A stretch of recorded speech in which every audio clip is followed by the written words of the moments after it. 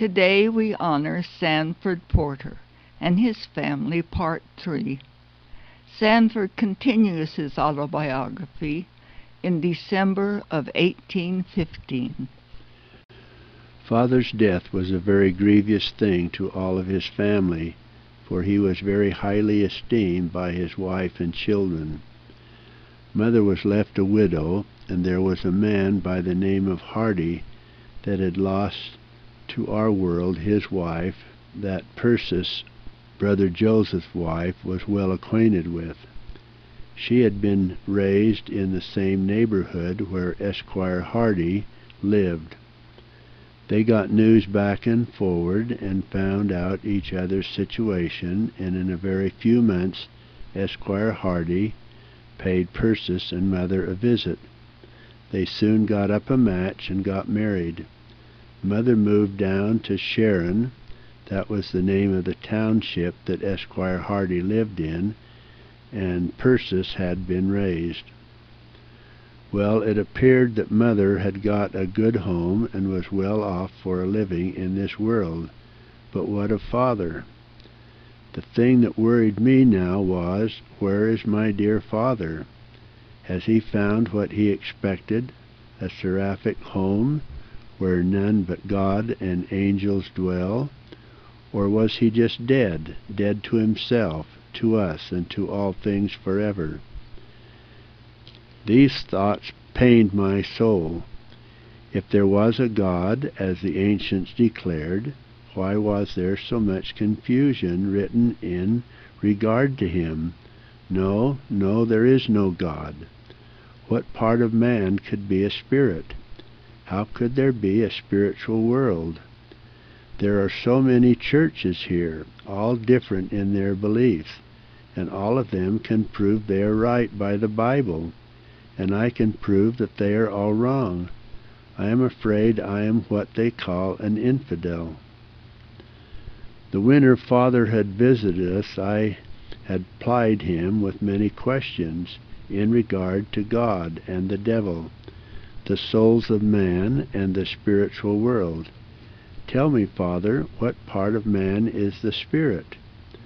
The breath, I think, for God created man and breathed into his nostrils the breath of life, and man became a living soul. Why, Father? The breath is nothing more than the air we take in and let out. Air fills the immensity of space, and all breathe the same air, even the animals and every living thing upon the earth. That cannot be, Father. No, that cannot be. Do you think that animals and all creeping things and trees, etc., have living, immortal souls? Father was worried and puzzled. Well, he thought it might be the senses and reasoning powers of man that was the soul, but it all seemed so vague and unreasonable to me that I could believe none of it. And the more I talked, read, and pondered, the less I knew, and I could see that I had greatly disturbed Father, perhaps disturbed him with doubt and fear. So I finally let up and walked out and plagued him no more. But as I sat on the step outside, I heard Father say to Mother, "Sanford is a strange boy. I cannot make him out. I don't know what will become of him." I thought much of these things after his death, and wondered if that black coffin-shaped thing I had seen in the barn came to convince me that there was a power living and moving independent of the natural power of man. And I recalled the time when I saw Beverly Yates, my playmate, go through the barn and over a pile of husks 6 feet high, and made no sound, and learned he had died that day, and we knew not that he was sick. What did it all mean? O God, if there be a God, what is it, and why can I not find out, so that my mind can rest? I must forget all these perplexities, and keep my mind on things I can understand. It is none of my business how we came into being, or why. No man has ever found out, and maybe never will. If there is such a thing as a God, no man understands him. For the thing they call the Bible, the Word of God, is nothing but a bundle of contradictions, brought together by a bunch of men whose minds were as chaotic as mine. I will think of these things no more, no more. No, not at all, not at all. But it seemed I was not to have my way in these things, for people on every hand were chiding me for not attending church. Then there would be more arguments, for I could not refrain from speaking my mind when people nagged me. And one day there came to John 2 Methodist preachers, one by the name of Shepherd, Old Uncle they called him, and the other they called Mr. Jackaways. They came to chide John's wife for being absent from church so much. She told them that John would not let her have a horse to ride, and refused to take the wagon, and her strength would not permit her to walk so far.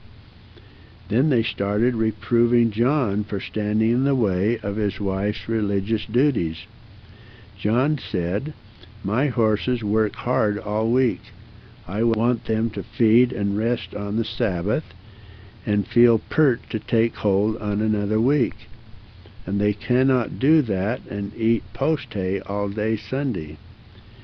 Then they begged John to join their church. But John was very hard in these matters, and told them there was nothing to their church or any other church. They began to quote Scripture to him and tell him the law and the Word of God, and John, not being much of a scriptorian, they soon had him whipped, drove him to cover, as they say. John got powerful mad and said, "I wish to God Sanford was here." Just then I knocked at their door, not knowing that they had visitors. "Welcome, Sanford," said John. "I want you to show these men a few things."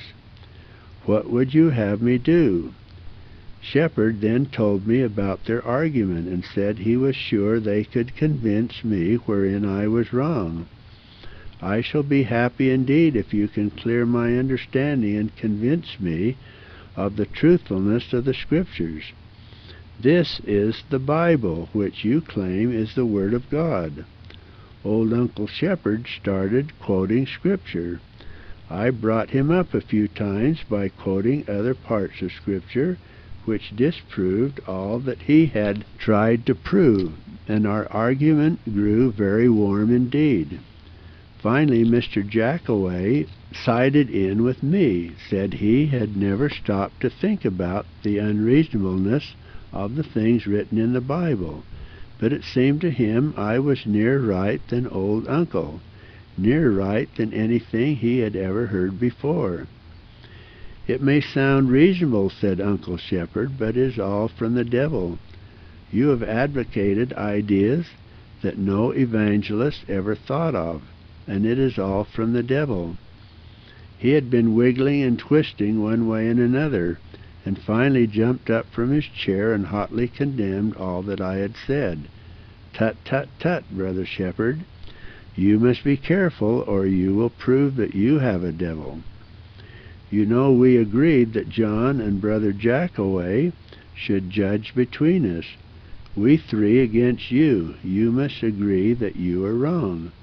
"Yes," said Jackaway, "you are entirely wrong, Brother Shepherd. Mr. Porter has followed the standard you set to be governed by, and you must admit that he is the victor. Brother Jackaway, you are from this moment excommunicated from the church. You are not fit to wear its banners or be a leader or member therein. You are an easy prey to the devil, I see." "Well, gentlemen," said John, "I told you you would get your trotters all knocked out from under you, and now you are both, or all, lightning mad at each other. Come, let us drink of the glass and away with anger. let us partake of the spirits that maketh light and merry.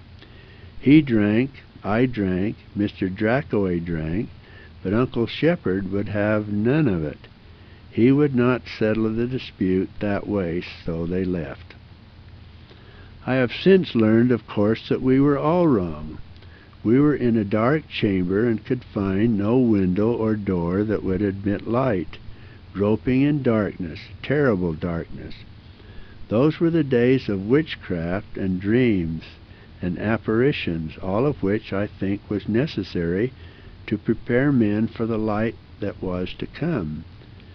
There is still darkness on the earth and in the minds of men, but nothing to compare with the gross darkness that existed before the advent of the gospel of Jesus Christ. The gospel had diffused light and warmth upon the earth, and to some extent all men are partakers of it, but they do not realize it.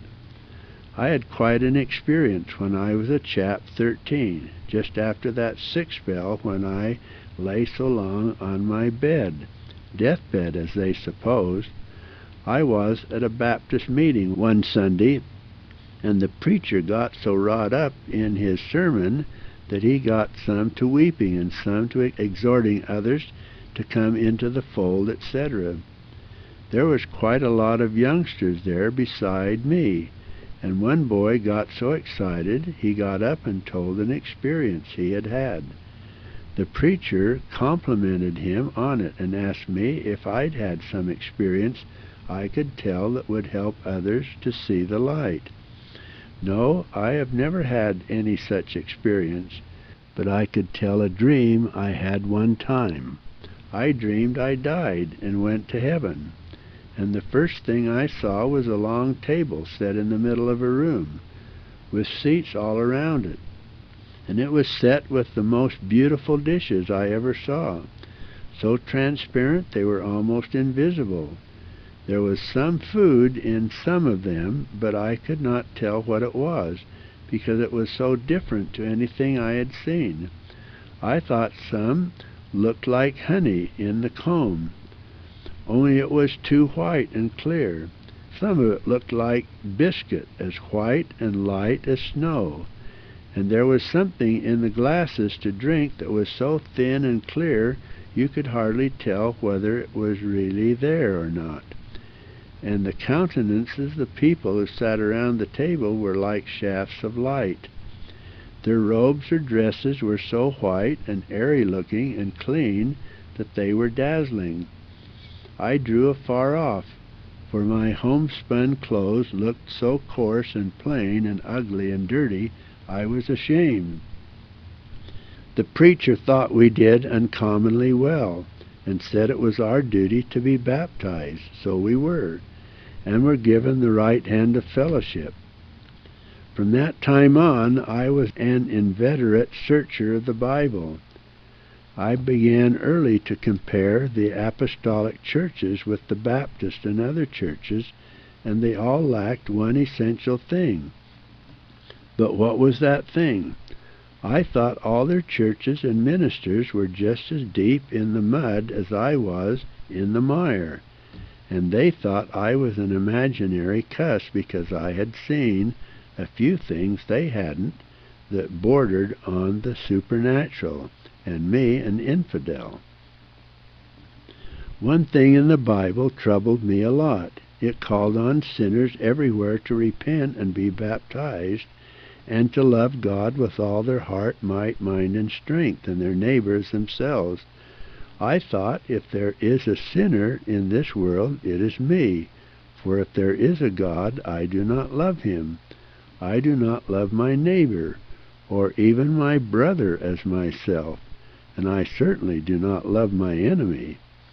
And I was doubtful if there was a man living who loved his enemy, for all men that I had ever known or seen would talk unkindly, even wickedly, of better people than themselves if they got it in for them, and I had never seen or even heard or read of any person, people, or nation that loved their enemies.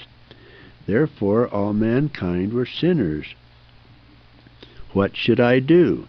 How could I bring myself in harmony or subjection to these things? For to me there was no God, and as for a devil, there certainly was not any, only as they call evil in men. So I worried by night and by day for many years, and got no ray of light.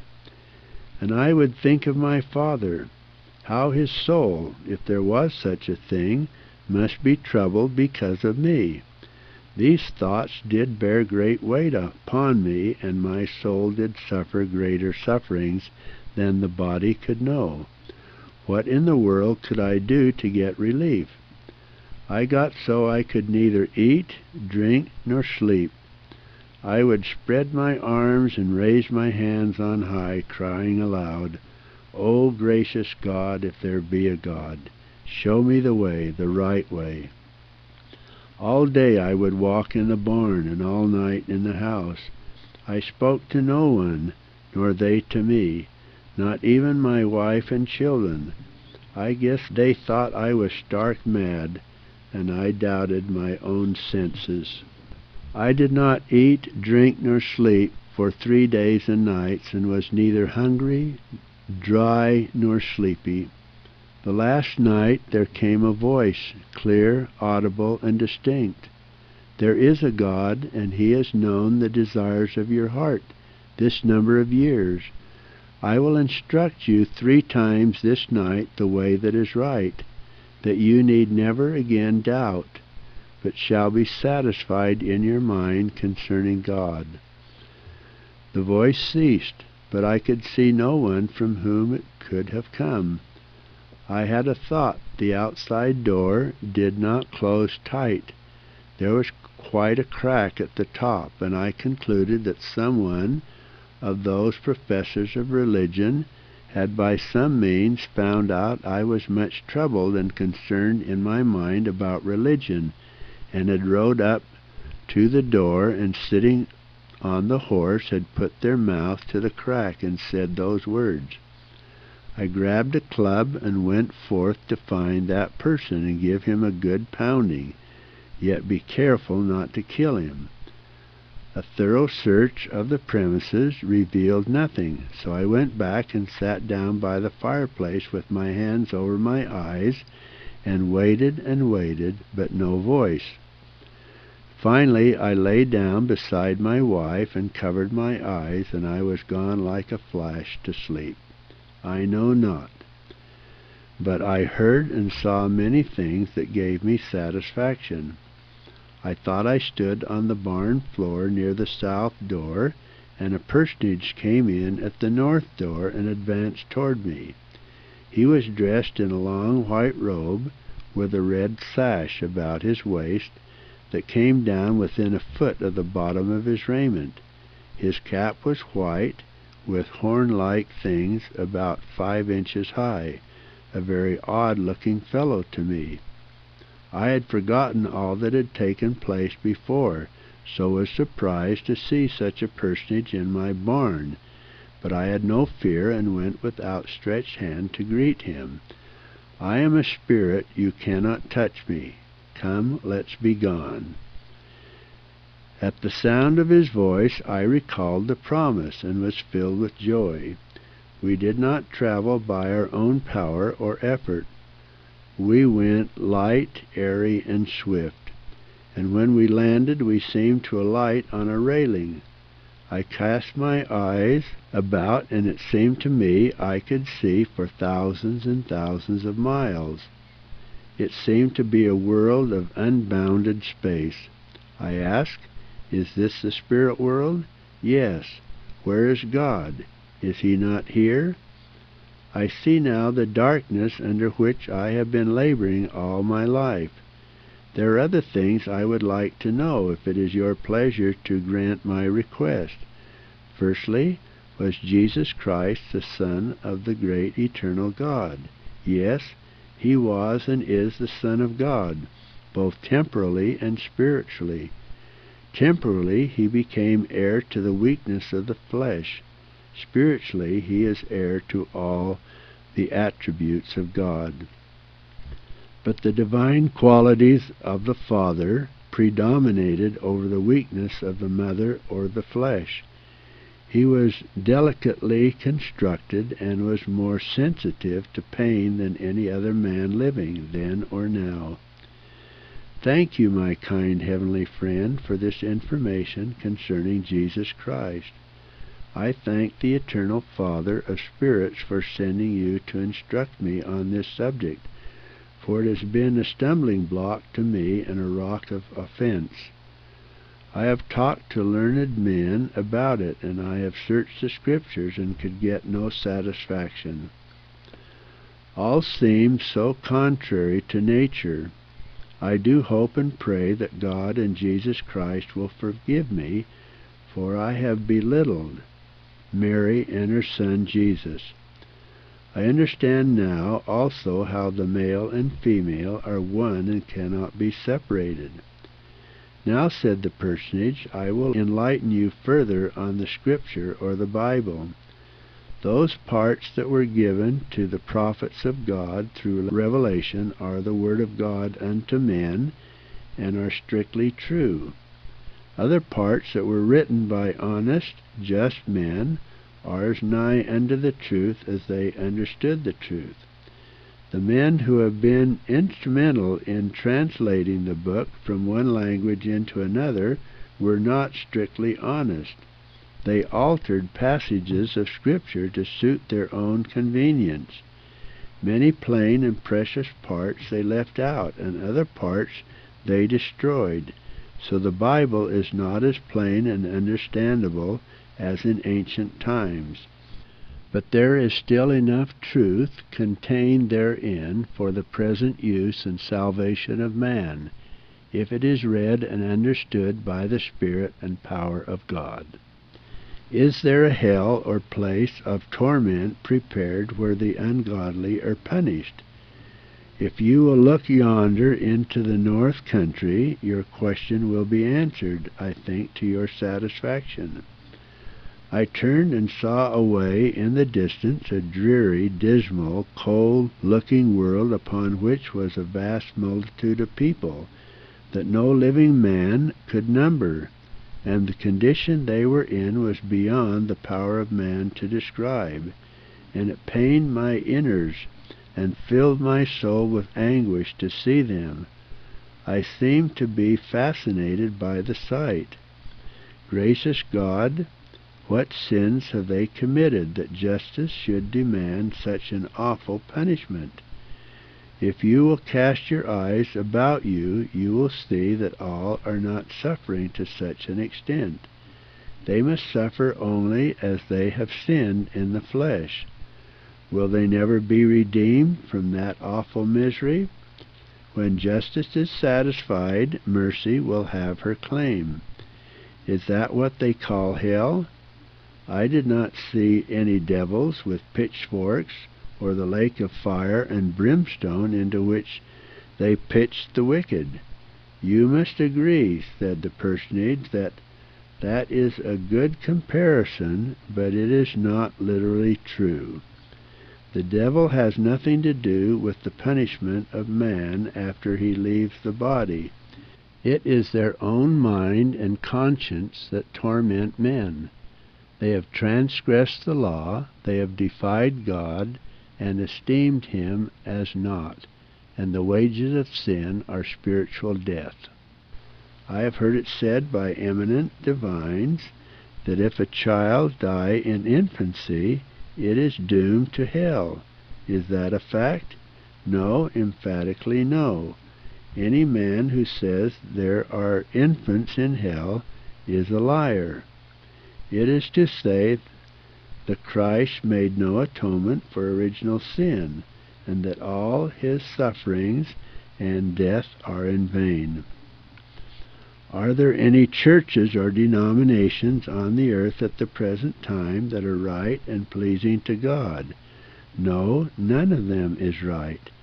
Jesus Christ organized his church with apostles who were prophets, and they declared many things that would come upon the earth.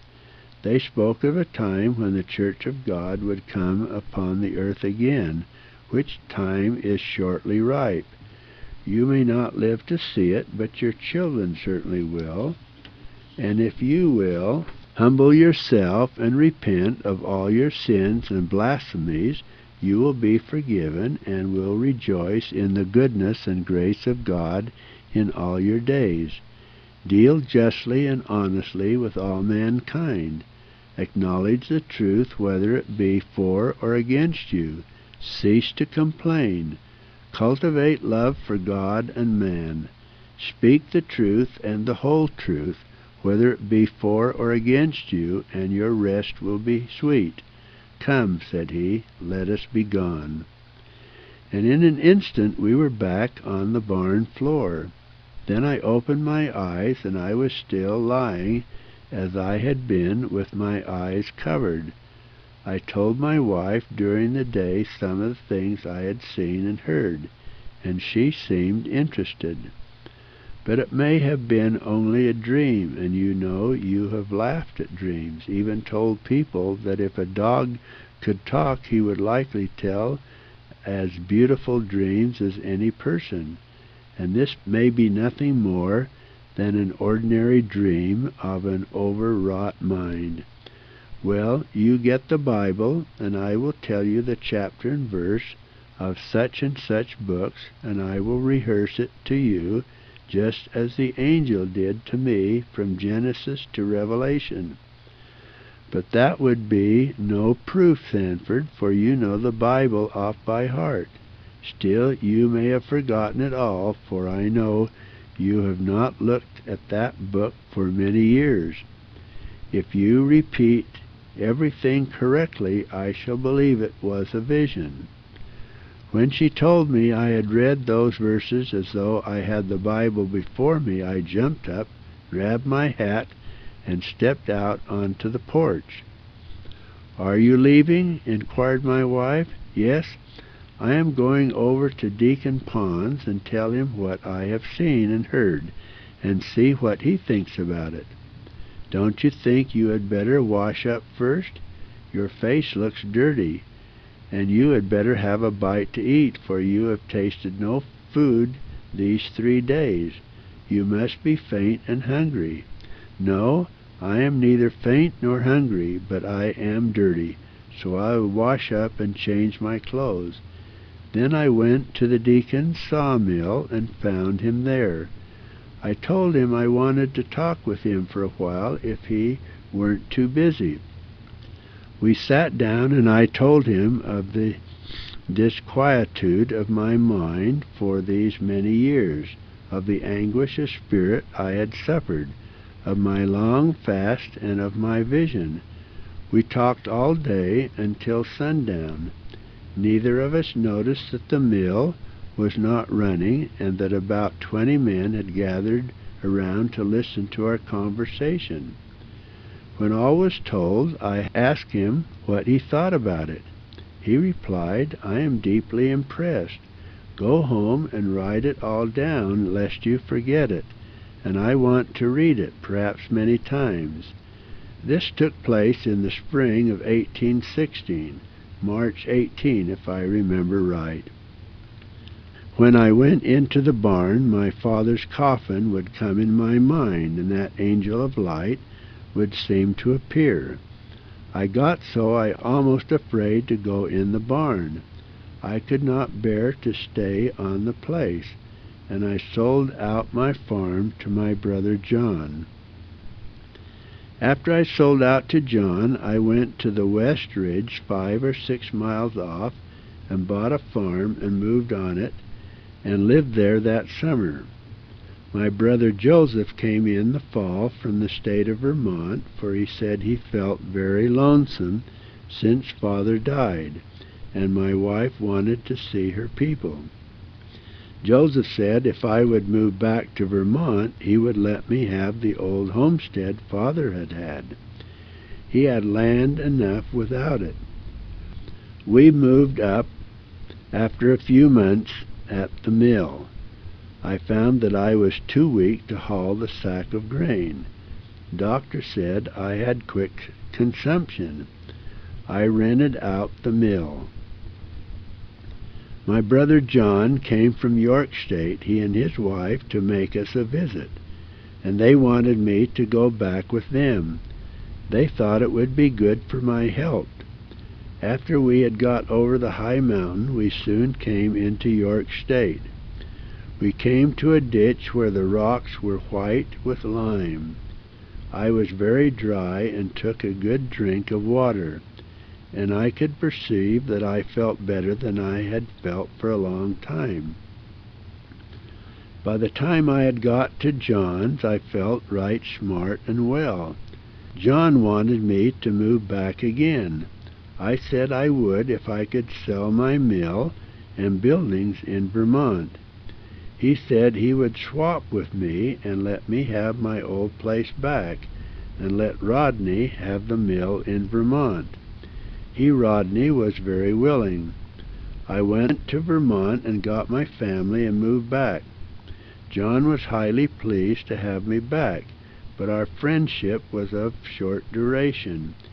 He and his wife went on a visit down to Old Brimfield, about 300 miles, to see some kin, and he was taken sick and died.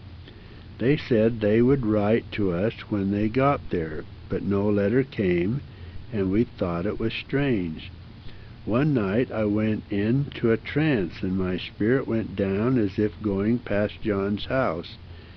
Then I saw a wagon covered with a black oilcloth cover, and a white horse standing by it. I heard John's girls crying and screaming, "Oh, Father, Father, can it be that Father is dead?" My spirit went into the home. There was John's wife dressed in mourning, weeping with the girls. She said that John was dead and buried in Old Brimfield. As quick as thought I came out of the trance. Said I, "Nancy, John is dead. Have they got a letter from him?" "No, I have been down there. I thought I would go down there in the morning and tell the girls.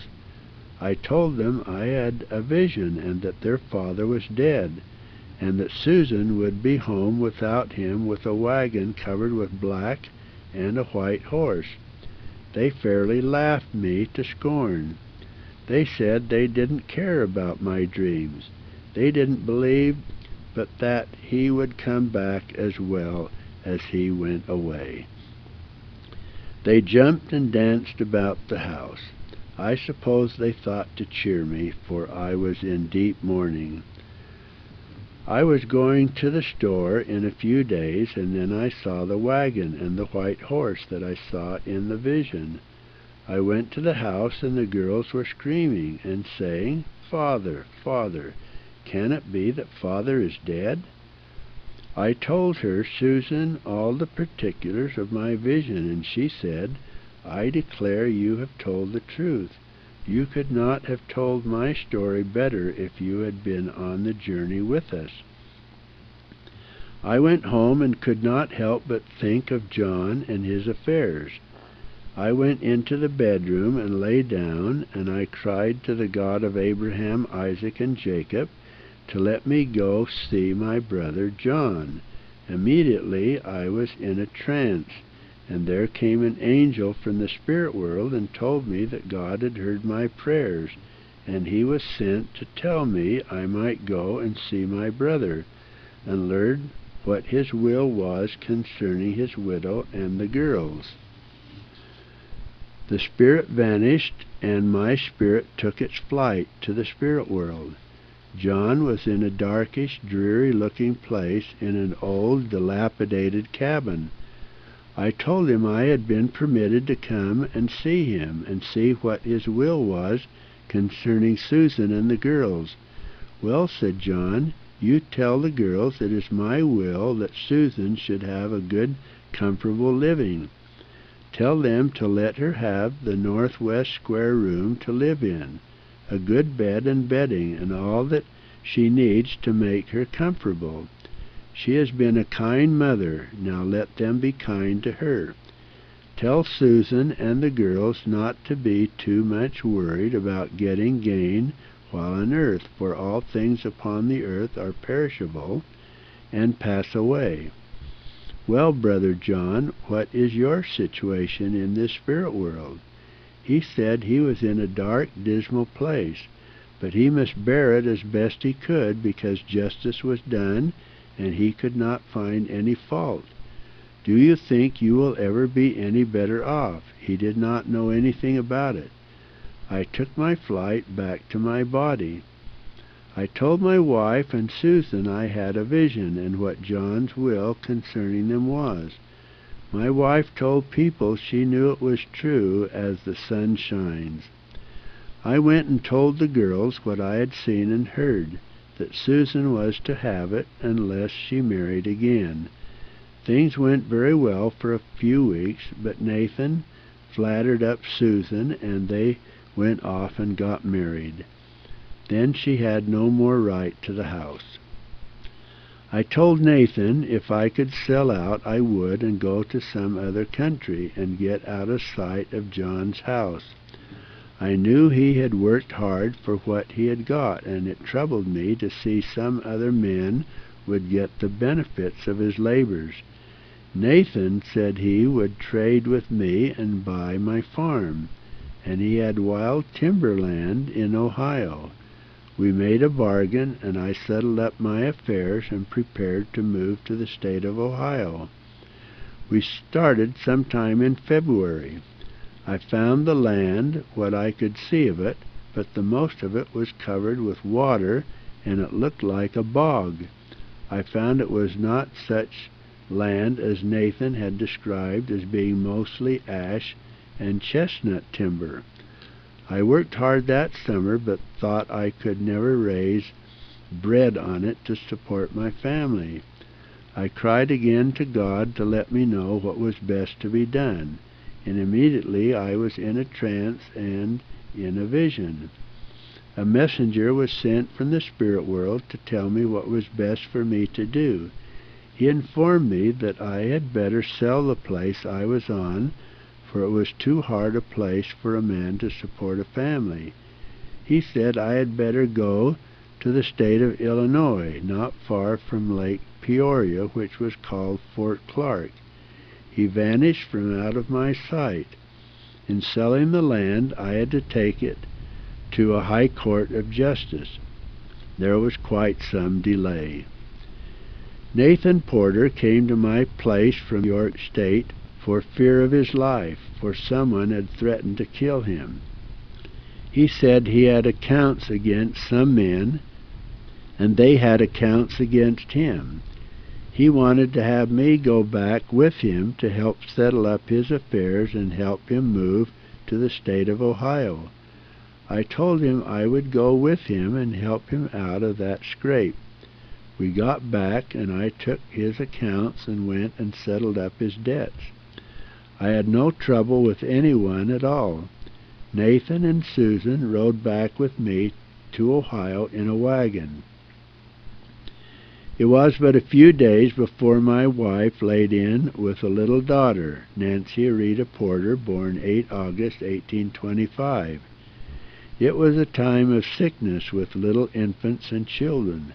They would be taken with what was called croup or rattles, and choke and turn purple, for they were so filled with phlegm they couldn't breathe.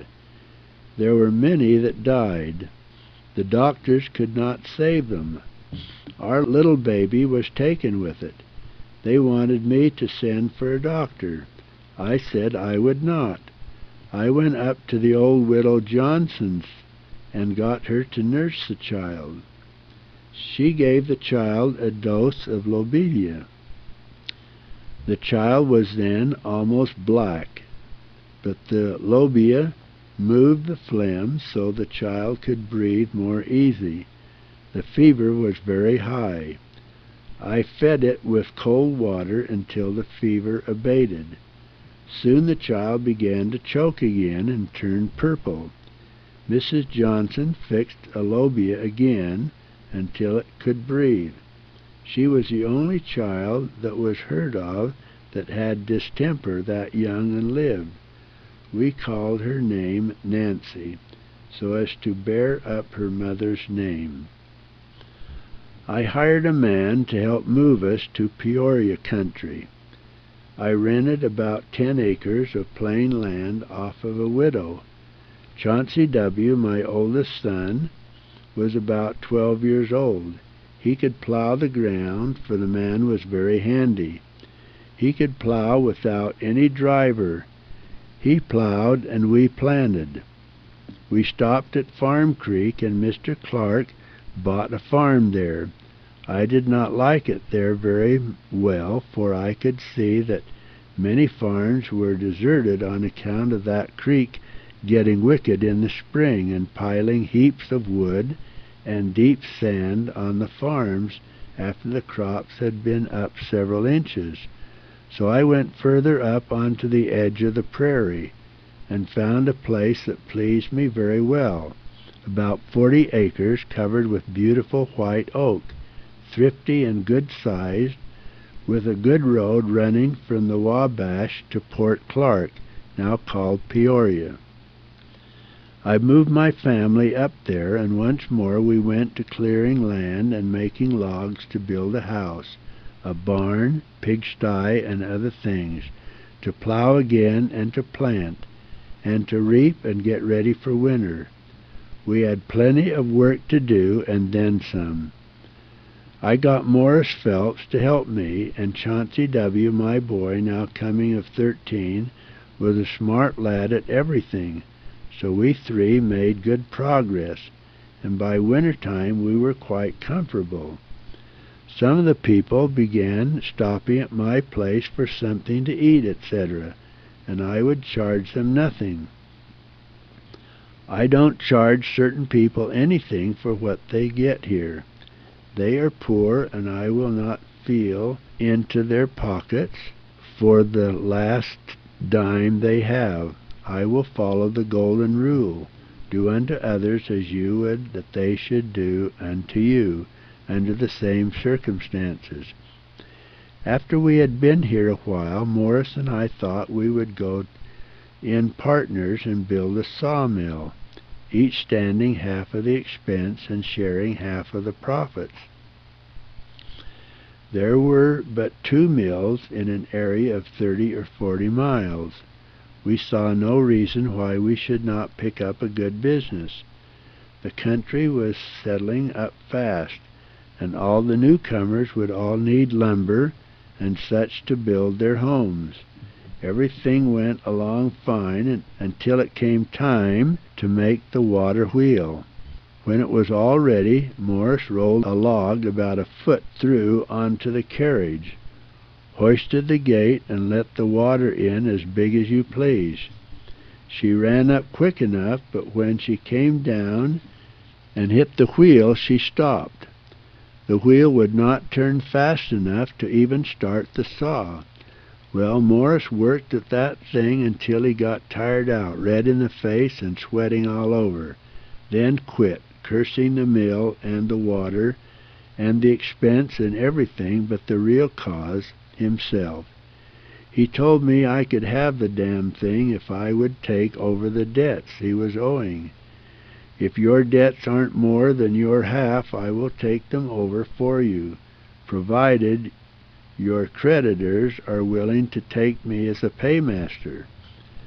I told him I would never ask any living man for $1 trust unless we hadn't a crumb in the house to eat.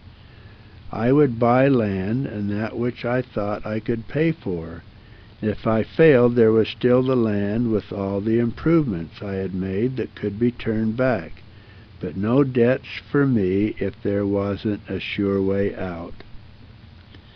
A man by the name of Camelin owned one of the mills I have spoken of, and when spring came, he went to Peoria and told all the merchants and everyone I was owing, on account of taking over Morris's debts, that they would never get a penny out of me, for as soon as the snow started melting, the water would come down so fast that every inch of my mill would go downstream. I heard of this, went over to Peoria, and told my creditors not to worry about what I owed them until they heard my mill had gone out. Then they could set the law on me. Well, I sawed enough lumber between the 1st of April and the middle of June to settle up everything I owed and some to spare. I stepped out of the house one morning to go to the mill, and met two strange men. We passed the time of day, and one of them handed me a letter, sealed.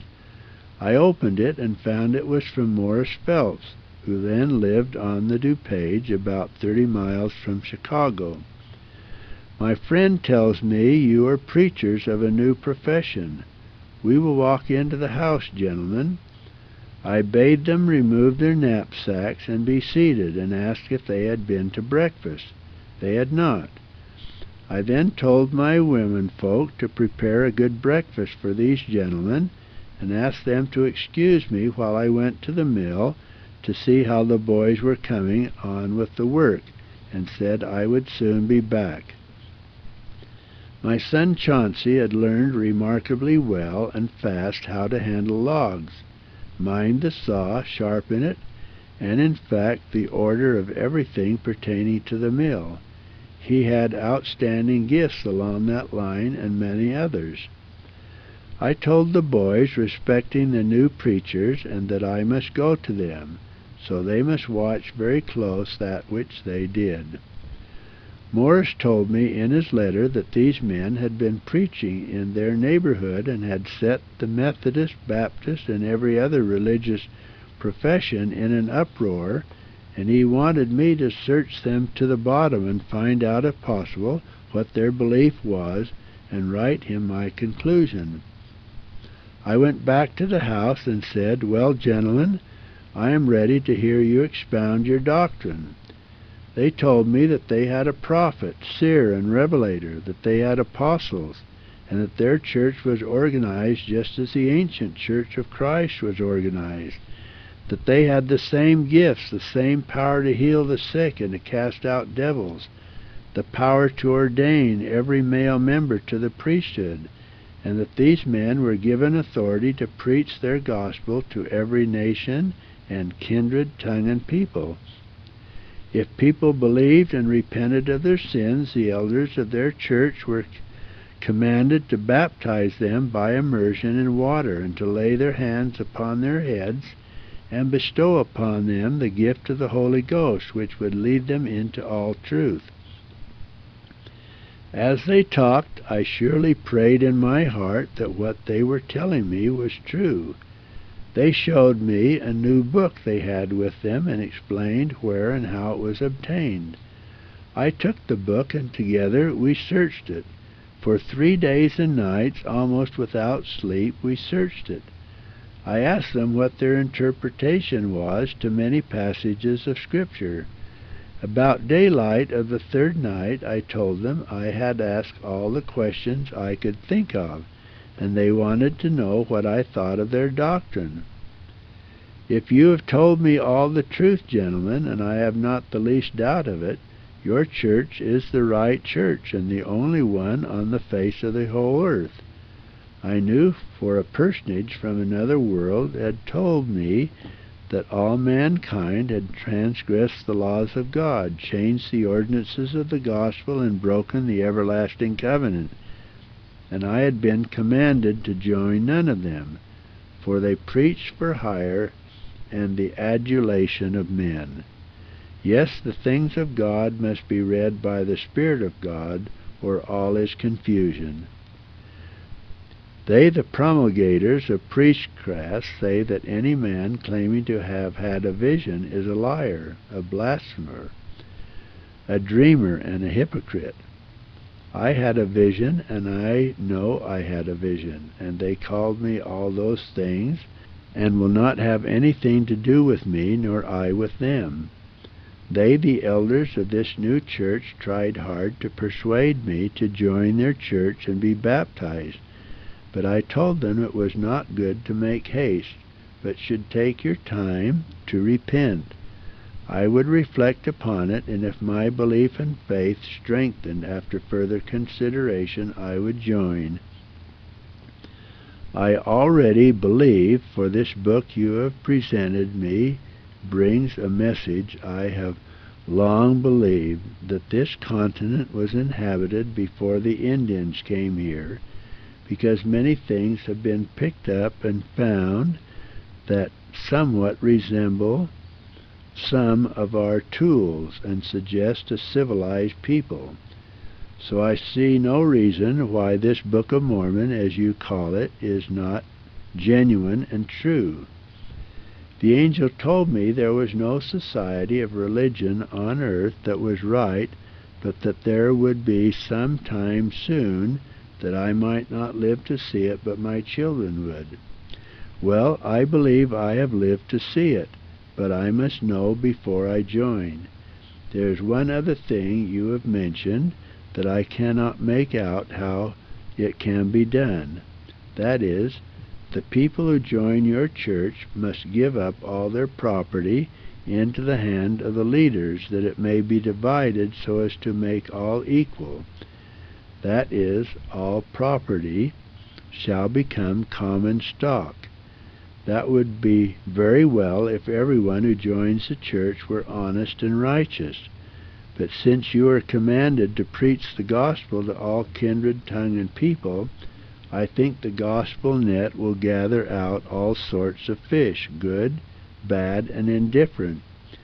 You will be taking, therefore, the earnings of honest men to support the shiftless, the idle, and lazy loafers, of whom even the gods despair. Nancy Warner Porter died May 2nd, 1864, aged 73, at Porterville, and was buried there May 4th. Sanford Porter died February 9, 1873, age 82, at Porterville, Morgan County, Utah, and was buried there February 11th. Sanford and Nancy Warner Porter were the proud parents of 13 children, 9 sons and 4 daughters. Chauncey Warner Porter was born October 20th, 1812 at Holland, Erie County, New York, and was married December 6, 1833 at Independence, Jackson County, Missouri, to Amy Sumner. She bore him 8 children. Amy died April 6, 1847, aged 32, at Winter Quarters, now Florence, Douglas County, Nebraska, and was buried April 7th at Winter Quarters. Chauncey was married March 6, 1846 at Winter Quarters to Lydia Ann Cook. She bore him 13 children. Lydia died December 20th, 1882, age 52, at Orderville, Kane County, Utah, and was buried December 22nd in the Orderville Cemetery. Chauncey was married February 10, 1848, at Winter Quarters to Priscilla Strong. She bore him 11 children. Priscilla died January 9, 1895, age 64, at Orderville, and was buried January 12th in the Orderville Cemetery. Chauncey died March 3, 1868, age 55, at Centerville, Davis County, Utah, and was buried March 6th in the Porterville Cemetery. Melinda Porter was born November 3, 1814, at Augusta, Oneida County, New York, and was married May 3, 1839, at Caldwell County, Missouri, to Ezra Alpheus Chipman. She bore him 5 children. Ezra died June 3, 1913, age 95, at Bandera County, Texas. Melinda died December 17, 1870, age 56, at Porterville, and is buried there. Sarah Porter was born September 11, 1816, at Plymouth, Oneida County, New York. She was married August 5, 1839, at Montrose, Lee County, Iowa, to David Willard. She was sealed September 6, 1852, to Edward Stevenson in Salt Lake City. Edward died January 27, 1897, age 76. Sarah died June 26, 1841, age 24, at Augusta, Lee County, Iowa. There were no children born to either of her marriages.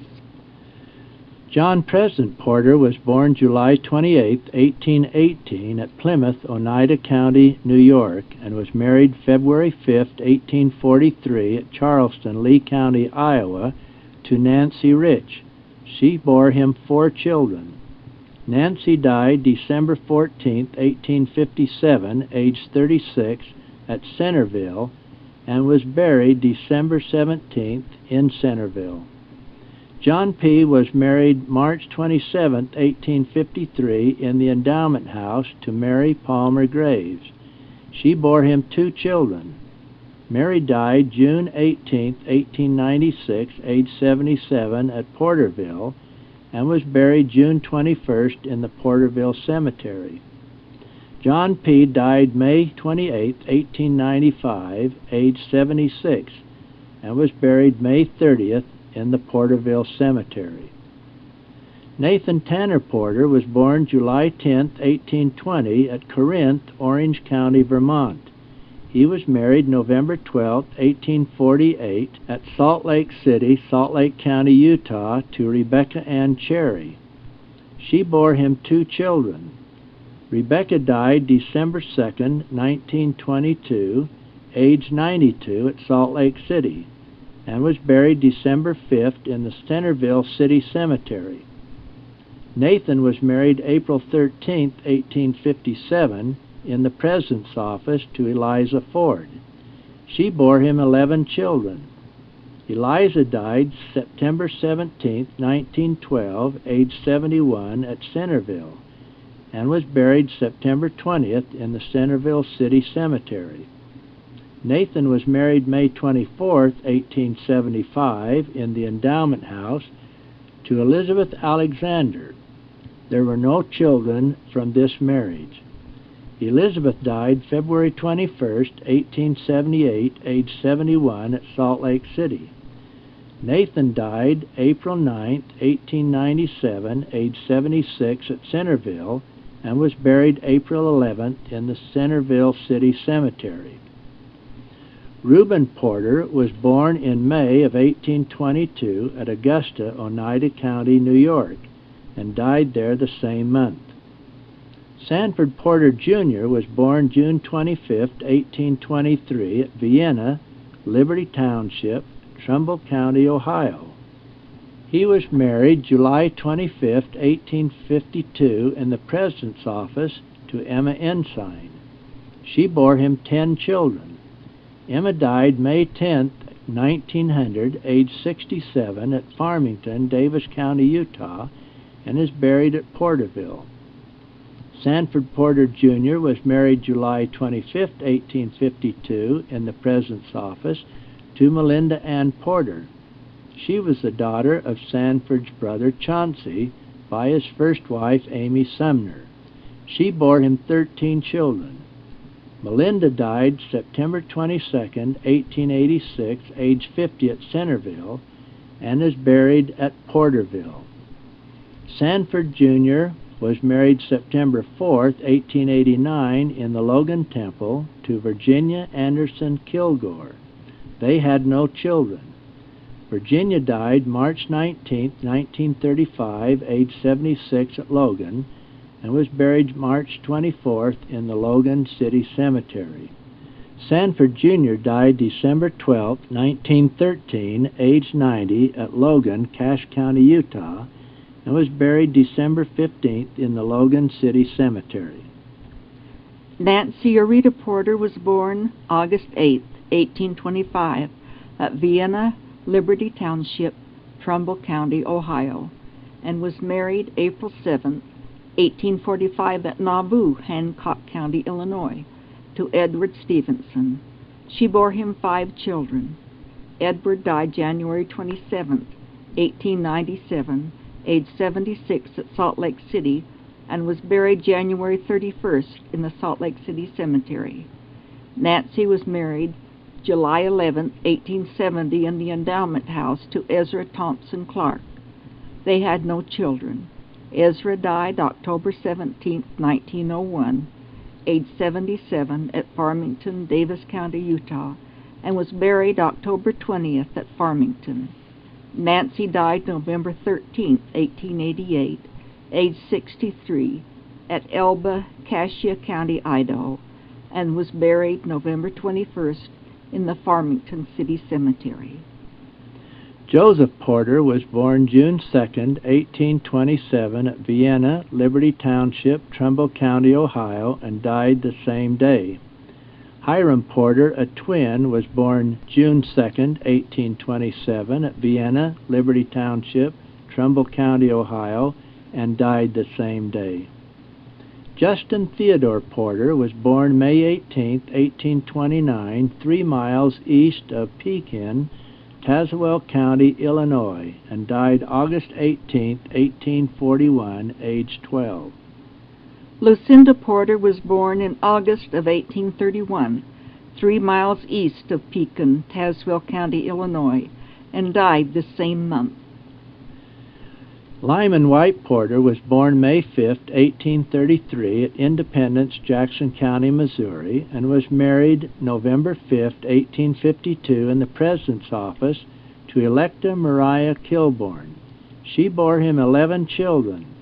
Electa died April 24, 1917, age 81, at Porterville, and was buried April 26 at Porterville. Lyman was married March 18, 1865, in the Endowment House to Sarah Catherine Emmett. She bore him 3 children. Sarah died July 6, 1896, age 47, at Porterville, and was buried in the Porterville City Cemetery. Lyman was married October 5, 1867, in the Endowment House to Elizabeth Bailey. She bore him 9 children. Elizabeth died October 27, 1927, age 79, at Porterville, where she is buried. Lyman died March 31, 1914, age 80, at Porterville, and was buried April 3rd in the Porterville City Cemetery. Total known descendants of Sanford Porter and Nancy Warner as of 1993: 13 children, 107 grandchildren, 484 great-grandchildren, 1,679 second great-grandchildren, 4,395 third great-grandchildren, 3,476 fourth great-grandchildren, for a total of 10,155 descendants. There were 3,600 total spouses of children, grandchildren, etc., making 13,755 total descendants, including spouses. As descendants of these fine and faithful people, let us remember their strong, wonderful qualities and try to live our lives to make them proud of us.